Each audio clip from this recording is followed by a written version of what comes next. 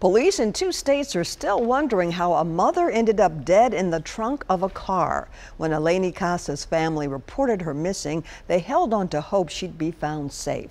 Unfortunately, their worst fears were confirmed instead. News Channel 5's Kelsey Gibbs tells us how domestic violence could have played a factor in this case.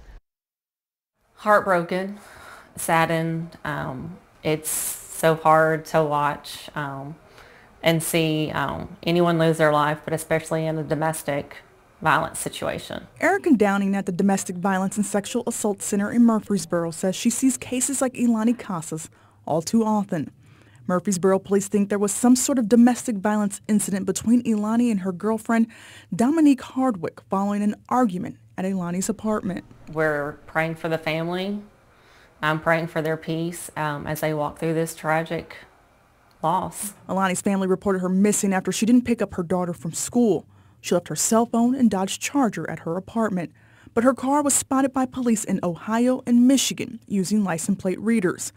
Officers in Dearborn, Michigan tried to stop the car on Sunday afternoon.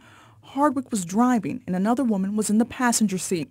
Hardwick refused to stop, but eventually crashed the car and fired on police before shooting herself. Eleni was later discovered dead in the trunk. Police in Murfreesboro say there was another incident back in August.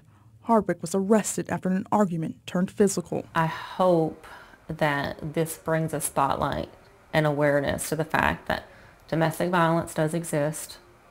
It can end in tragedy, but there are agencies like myself and other agencies across the state of Tennessee that are here to help. Downing says if anyone needs help, not to hesitate to reach out. In Murfreesboro, Kelsey Gibbs, News Channel 5.